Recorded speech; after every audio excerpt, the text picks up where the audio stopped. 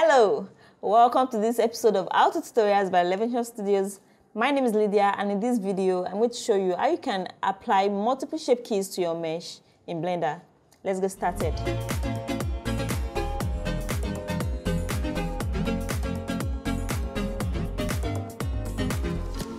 So I'm going to use Princess for this tutorial. She's beautiful, right?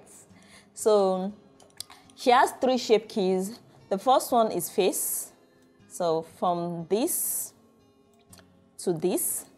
Then the second one is lips.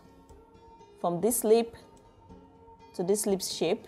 Then the third one is ears. I have from, let me hide her hair so you can see the ear. So I have from this to this. So let's say I want to apply all these shape keys to the mesh and delete the shape keys.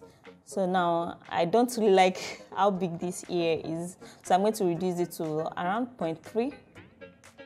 Yeah, it's okay this way. So let's say I want to apply all these. If I go ahead to, if I come down here and delete all shape keys, it's going to revert back to the base mesh. So I'm going to undo.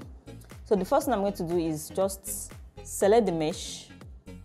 The mesh is selected. Control A. Then you click on Visual Geometry to Mesh. So you're going to apply. Control A is to apply. So you have to apply the Visual Geometry to Mesh. So when you do this, Visual Geometry to Mesh, you come down here, delete off shape keys, and you can see now that the shape keys are permanently baked to your mesh. If you go to edit mode, everything is there. So you don't have to start applying one after the other. So this is very easy. But take note, if you have any modifiers, it's going to apply them too.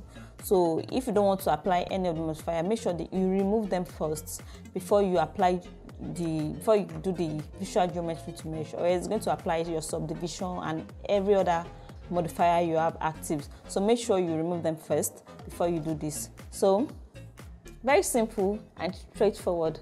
That's the end of this video. Don't forget to like the video, share to your friends, to your enemies, and until next time, stay true to your creativity. Bye bye.